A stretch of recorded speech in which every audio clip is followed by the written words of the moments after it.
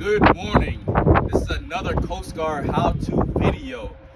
I have AMT-1 Matthew Rose behind the camera.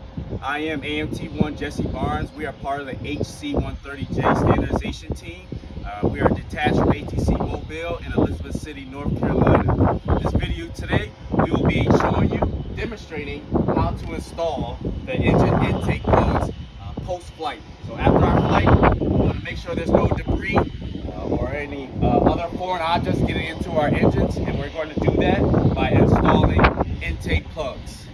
First, on our engine, we're going to turn our propeller counterclockwise so that we can get our intake plugs in the intake. That gives us the room we need to install our intake plug. We're going to use our dipstick. This dipstick is used to dip the tanks on the HC-130J. This is located on a 2.5 aft bulkhead. So we're going to install it here in the back of our intake plug,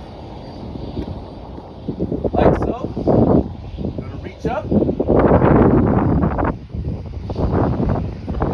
and carefully, we're going to seat it into the intake without hitting the propeller blades.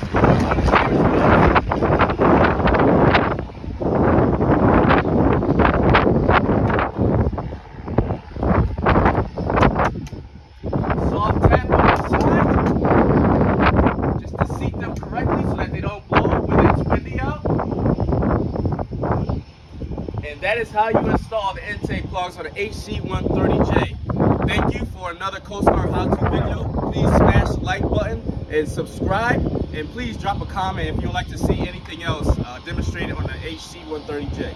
Thank you.